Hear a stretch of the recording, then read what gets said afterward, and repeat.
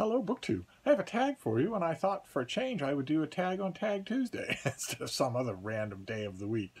This is the 20 Bookish Questions tag, which I saw on Book Time with Elvis, but Mark did not tag me because he hates me because I smell.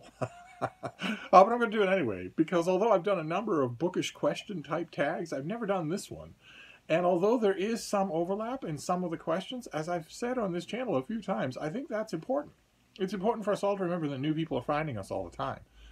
And that repeating some old answers is a good way of introducing yourself to those new people. I have quite a few new people on this channel since the last time I did any kind of numbered bookish question tag. So I thought we'd just go through with the 20 questions and see what we have here.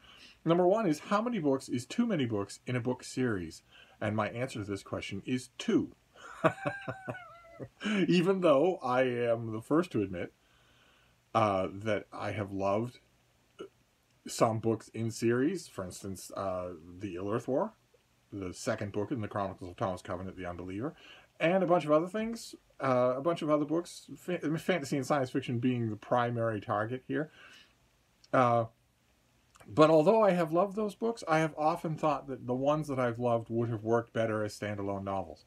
I think it's lazy on the part of an author to just assume, especially in the fantasy genre, to just assume that they're going to write a 20-book series. I think that's lazy.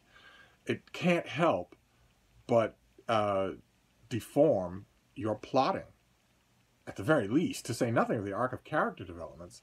I'd much prefer it if I'm perfectly happy for authors to revisit the worlds that they create, like, for instance, John Mortimer's Rumpole books, where time is passing, but there's no reason to read them in the sequence in which they were written. Something like that, I'm okay with.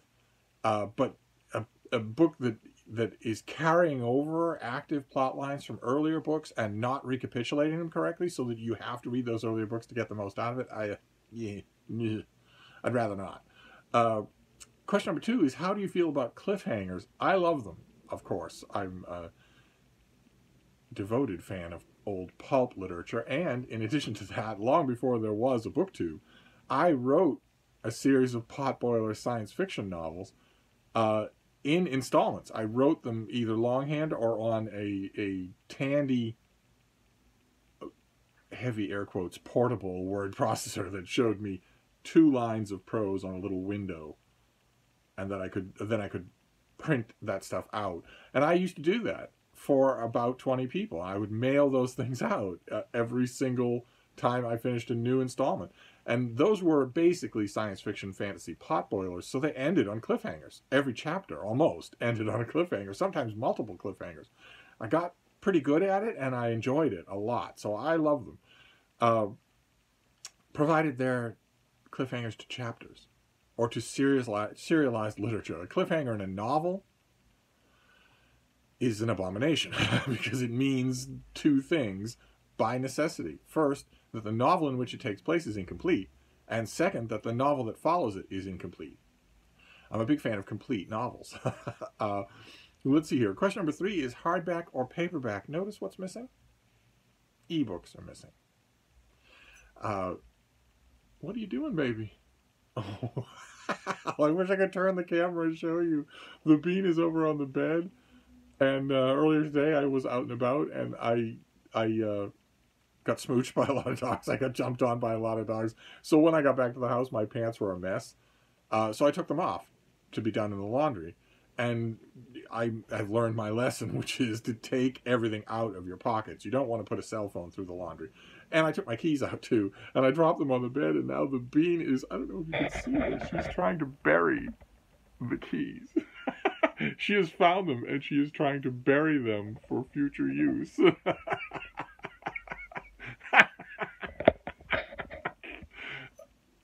Baby, it's not edible. You can bury it all you want, but I don't know how long she's going to keep doing that. But if I have to choose between the 2 options being given here, hardcover and paperback, now my preference is hardcover, just because they're more durable. I used to love paperbacks of all kinds.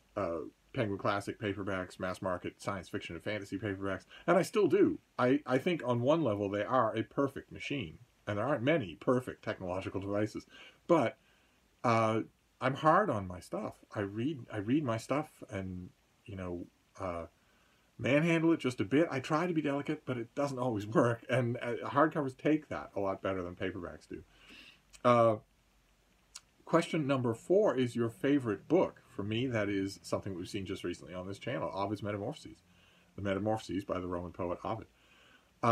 Question number 5 is least favorite book. My least favorite book of all time is also the worst single book ever written by anyone at any time in any language, and it is The Love Letter by Kathleen Sheen. Number 6 is love triangles, yes or no. I'm assuming this means in the books that I read, and not in real life. But I've always found them. I've almost never read a fiction. This is fiction that we're talking about. I've almost never read a fictional account of a love triangle that reads at all, and I mean at all, even remotely like how love triangles actually happen. When they happen in real life, they don't seem to me to be anything like the things that I read in fiction. Understandably, maybe because writers of the made-up stories need to goose the drama, but when you read nonfiction, especially biographies, you read a lot about love triangles, and they don't ever happen the way they do in fiction. They're always weirder and less energetic. Question number 7 is the most recent book you just couldn't finish. Don't have a candidate. Not in a long time. I finish what I start, usually these days, with reading. Question number 8 is a book you're currently reading. This doesn't quite work for me. I'm not currently reading a book because I'm making a video. I read fast enough and I read enough during a day so that I tend to just finish the book that I'm reading.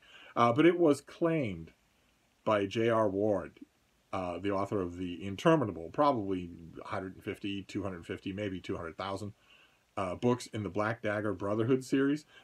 Claimed is the start of a new series set in that extended fictional world, but focusing, it looks like, not on vampires, but on werewolves. So, and that was one that I just read recently, and it was terrific, as all J.R. Ward books are terrific. I'm hoping, as I alluded to in an earlier question here, I'm hoping that J.R. Ward puts a lot of effort into making this an independent feeling series, even though it's set in a shared universe. I'm hoping that this is a real jump-on point, and that you don't need to know about the Black Dagger Brotherhood any more than what is told to you in a paragraph in the first book. I'm hoping that that stays true. Question number 9 is the last book you recommended to someone.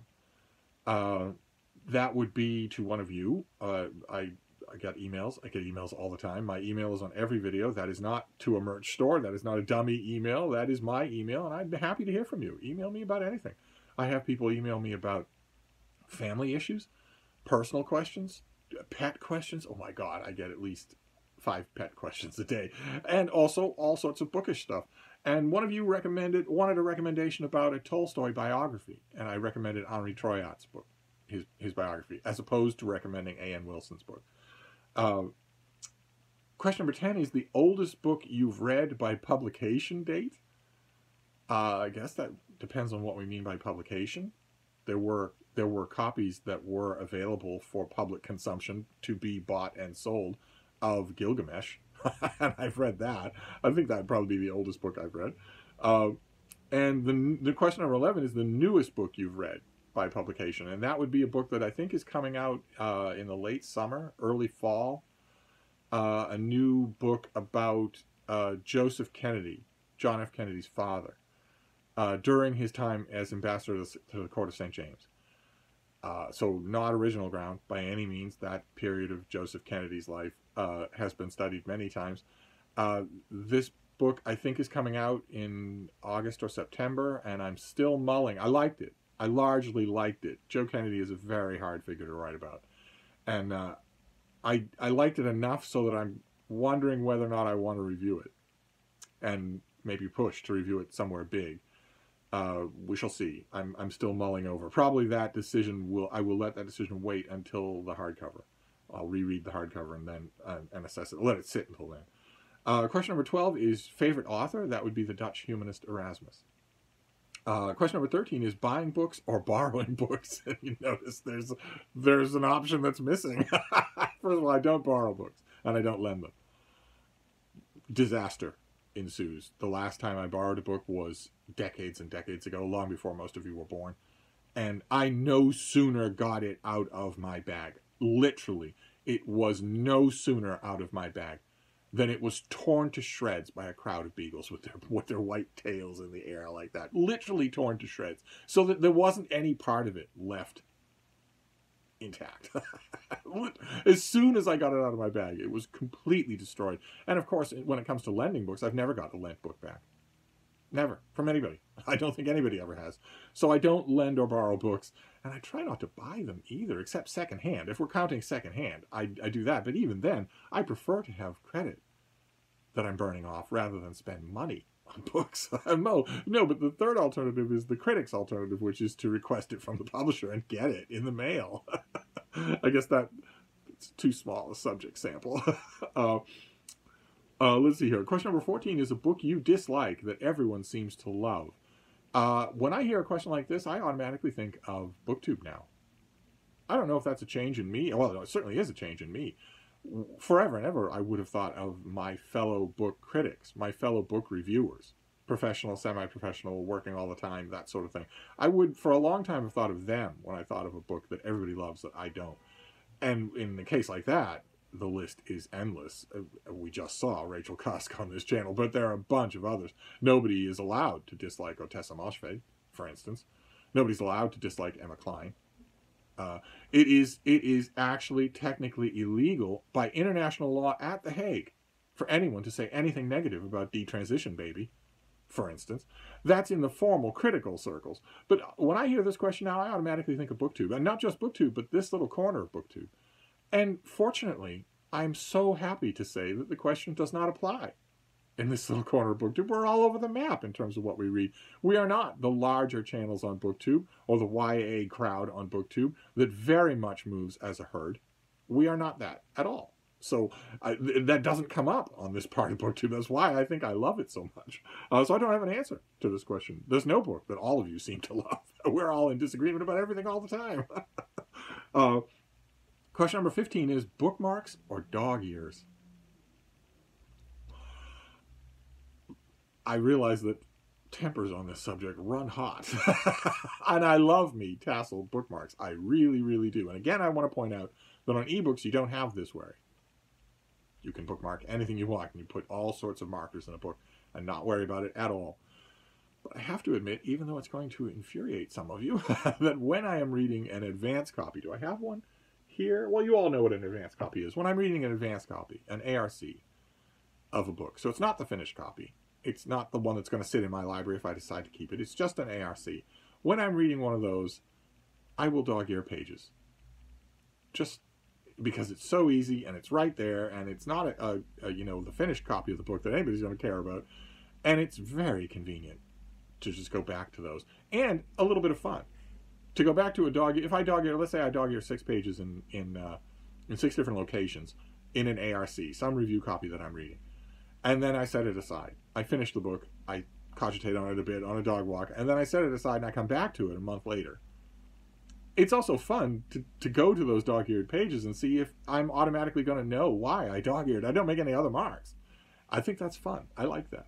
I know, it's heresy. I'm dog-earing pages. Let's just move on. Question number 16 is a book you can always reread. I have an example right here. I have a prop. I just found it in the neighborhood in one of those, just a box of free books with a sign on it on the sidewalk while I was walking the beat. It's this lovely trade paperback copy of The Lord of the Rings. There's Gandalf walking in the rain.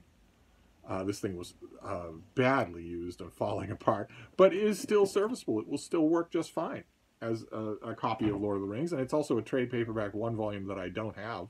I don't have this. This pretty green. Didn't have this before. I reinforced it because the cover was really, really weak. But of course, once I finished reinforcing it, I know those of you who are purists and collectors out there. I am not saying that I know perfectly well this destroys the resale value of this book. I don't care about resale value. I don't plan on getting rid of this book. It sure does make it durable if you do it right. And naturally, when I was finished reinforcing it, I started reading bits of it. and fell under its spell immediately again. So there are plenty of books that I can reread. You're looking at a lot of them over my right shoulder. Question number 17 is, can you read while hearing music? I certainly can, but I would rather not.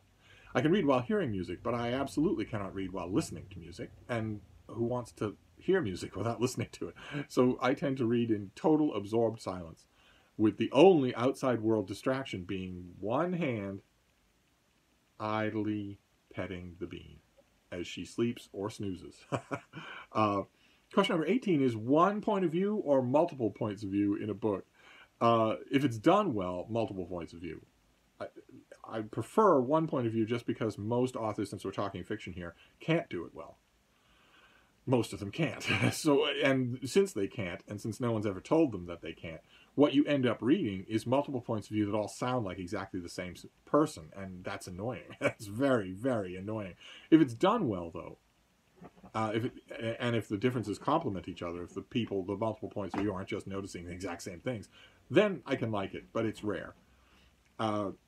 Now, question number 19 is, do you read a book in one sitting or over multiple days? Usually in one sitting. And question number 20 is, who do you tag? And even though Book Time with Elvis did not tag me because he hates me, I want to tag a bunch of people. I think these are fun questions, even if you've done a variation of them before. Like, for instance, the Bookish Bryants. Haven't tagged them in a long while. Of course, Mark Richardson, my partner in crime. Matthew at Maybury Book Club. James Holder, feel free to do these questions. I'm interested in all of them because they are the type of nosy personal question that I love. The Roz at the Scaly Dandelion. I'd love to hear your answers to these questions. And also Courtney Farrader, America's Jewish mother. Haven't tagged her in forever. So there you go. That is the 20 Bookish Questions tag. A ton of fun for a Tag Tuesday. But I've got other videos to make. Not a bombardment. Not 10 or 15. But other videos to make. So I'll wrap this up and I will see you soon. Thank you, BookTube.